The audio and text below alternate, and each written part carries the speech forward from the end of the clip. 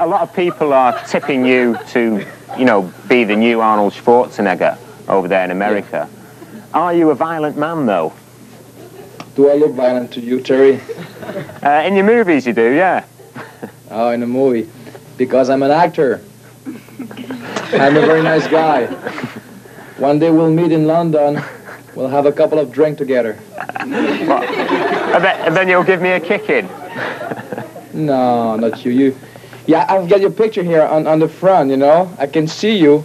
You look like a nice guy to me. I'm beginning to like you more and more all the time now. Thank you. Tell me, how long did you actually train in martial arts for? I started karate when I was 9 years old. So it took me a long, long time. I'm 29 now. Did you actually, you know, fight a lot when you were a kid with other children? Oh, no, I was running too fast. What, you didn't have fights when you were young? Yeah, I was fighting sometimes for a couple of girls, you know. Well, being in Los Angeles, you're certainly in the right place for that. Yeah. You actually played the Predator opposite Arnold Schwarzenegger in the film Predator. How did you get on with Arnold? He's a wonderful guy, but in that time, I was a stunt guy. He was an actor. So we didn't see too much of each other. And that movie gave me my side card, Screen Actors Guild. So I did it.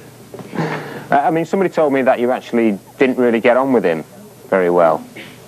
Who told you that? I'll send you his name and address in the post. Please. No, he's a wonderful guy. I mean, with a lot of the movies that you've made, I mean, obviously, you know, the best thing about them is a lot of the choreography and stuff. Your most recent one is a bit different to that. But how do you feel when you find out that children actually copy, you know, the kind of things that you do in your films when they actually have a fight in a school playground? I think, you know, kids, they like to see a guy who can help himself in real life, real situation, with natural weapons, you know. And I think it's beautiful. It's an art also. It's a sport, and karate, it's very big right now. But I mean, if one child hurts another child by copying something they've seen you do in a film, does that make you feel a bit responsible? Jesus, then I'm very responsible all over the world. Now, what's on the cards now for Jean-Claude Van Damme? Because you're trying to move away from martial arts films, aren't you?